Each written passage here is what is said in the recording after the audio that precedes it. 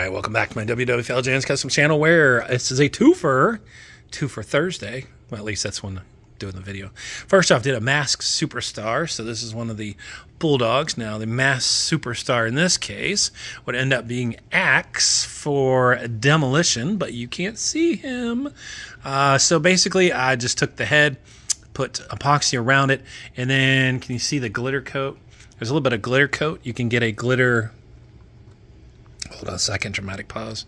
You can get a glitter glue, which is in the, I don't know, hobby section at Walmart, but it works really well. Basically, it's just a little glue that's got the sparkles in it, dries really quickly, and then you get that little sparkly thing to it.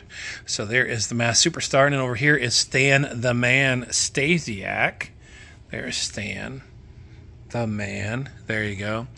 So this is an extra head that I had laying around. In case you do not know, he was a WWF champion at one point, and he is the father of oh shoot, is it Sean Stasiak? Yeah, I think so. They called him Meat in WWF, and it didn't go over too well for him. But anyways, and I think he's a chiropractor now. Fun fact.